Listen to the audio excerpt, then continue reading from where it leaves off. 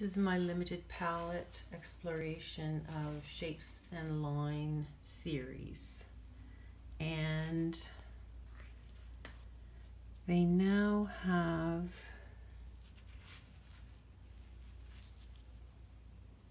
about maybe 3 or 4 layers, mostly line work. And I used a number of different pencils today.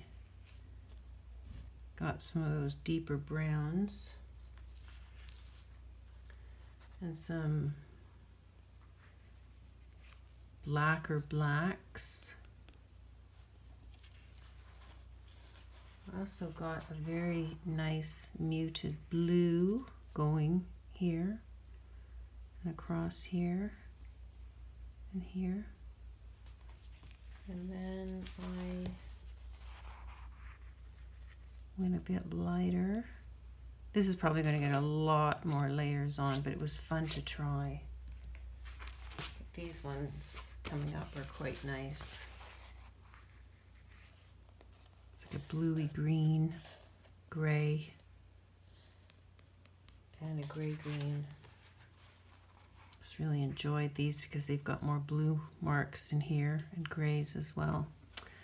So that's it for now.